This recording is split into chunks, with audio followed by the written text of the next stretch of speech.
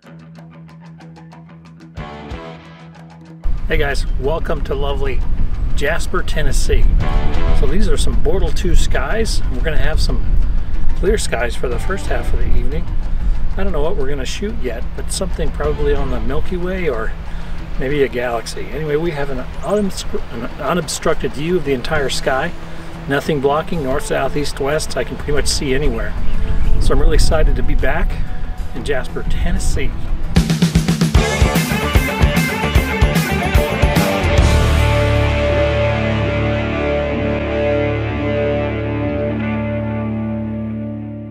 Hey guys, I'm in Jasper, Tennessee this week, and I'm on a coronavirus vacation. I haven't had a haircut in who knows how long because I can't find a barber who's open. And I was just cooped up in my house, and I said, you know what? I'm going for it. I've been cooped up too long. This is America by God, and I'm just going to go and travel. So fortunately, Tennessee is one of those states that also is open, just like Texas is. We don't have those restrictions going on that many of you probably have wherever you live. So I felt free to go, besides the fact that I'm an American, by God, and you're not going to tell me where I can go. So I did bring my mask and my gloves, and I've used them on occasion when I felt the need, but generally, I found it quite interesting and surprising that, when I got here, people were just so glad to have the business. The businesses are really struggling, I found. Motels, hotels, and restaurants, they're just happy to have customers. So that was a welcome sight. Anyway, I'm here in Tennessee in Bortle 2 skies, and we're working on some targets. So for the first week, I guess maybe I'll show you the target that I've been working on. Part of the data is coming from Dallas, Texas, and the other part is coming up here from the Bortle 2 skies here in Jasper, Tennessee. And so this is the, what is this? This is the Leo Triplet. So we're going to show you how I mix that together. So this is a combination of mostly 10-minute subs. So let's get into it. Hey guys, so I've got enough data to go ahead and process this image. So part of the subs were collected in Dallas. The others were sort of collected here in Tennessee. So all in all, I've got, looks like 36, 47, 48 subs altogether. And it looks like the RG and Bs were 10-minute subs each. And the Loom was a 5-minute session. So all in all, it's almost 7 hours of data, which is good enough. I lose patience with galaxies after a while. They're not as much fun to do as nebulas, obviously. But it is a good test of the new Astrodon RGB filters that I have in there. So all in all, 7 hours of data between Bortle 8 and Bortle 2 skies. So let's kind of look at the results here. So I'll bring up PixInsight here. So when I initially integrated it, I used the script batch preprocessing. I think I just did the normal batch preprocessing. I didn't use the weighted. Anyway, so here's the R that I came up with. A little bit dirty. Here's the G, and this is before I stretched it. And you can see lots of light pollution there, especially from the Texas sessions. And the B was very light polluted. Here's the B sessions. And then finally, the Loom data here.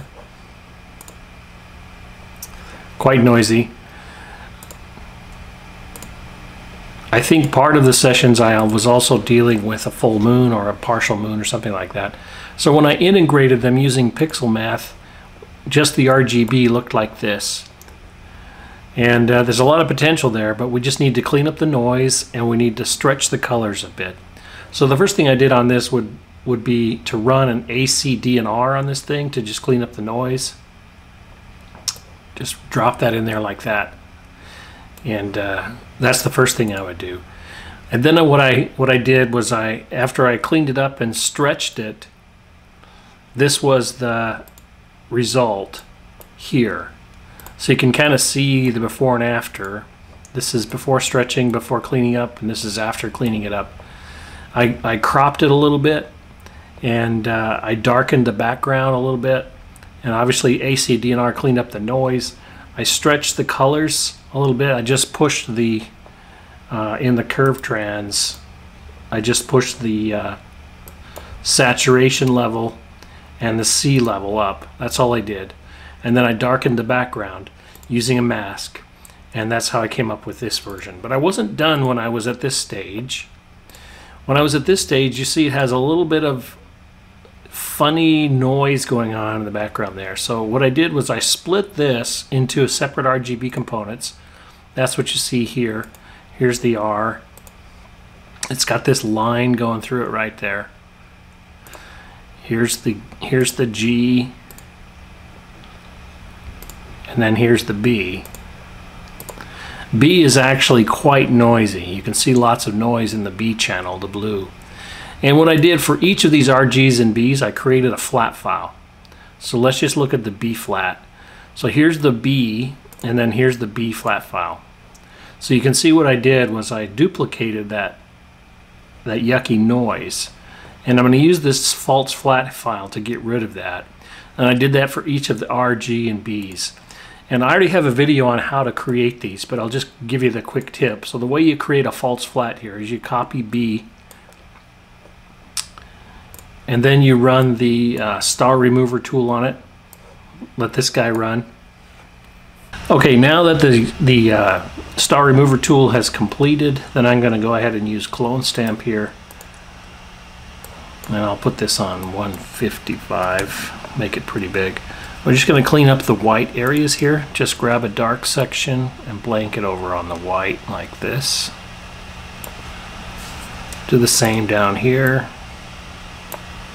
Grab this one and this one as well. Just darken that up here in the corner and down here as well. Okay, we'll accept that, apply that. Then we're going to run this flat maker tool, and the flat maker is just multi-scale median transform with 6 layers. The first 6 are disabled, only enabled is the residual layer. So when we run this guy, flat maker, this now becomes the flat file.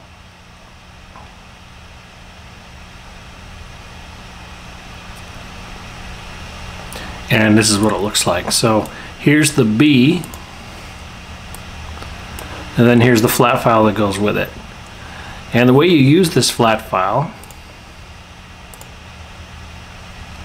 since I already have a flat, I'll go ahead and blow this one away. And get into pixel math. You just run the name of the file you want to start with, R, times the mean of the flat file, R flat, and then you divide it by R flat. For the G, G times the mean of G flat divided by G flat. And B, the really dirty one, times the mean of B flat divided by B flat. See what I'm doing there? Just applying that mean divided by itself for each of the 3. I have one run for red, green, and blue. So let's run that. And here's the final result. So we'll compare that to this result here. And maybe it's not, you know, it's a subtle difference, but especially the blue channel is nice and clean on this guy on the right. So there's less noise in the image, and this is what I'm going to call the final result. So actually I've got it saved right here. Yeah, so that's it. This is my Leo Triplet and combining Bortle 8 and Bortle 2 skies. What do you all think? Well, I'm hoping you guys have clear skies, and I'm hoping that you're able to get out and avoid the cabin fever, so to speak. And we'll see you next week. Thanks for watching.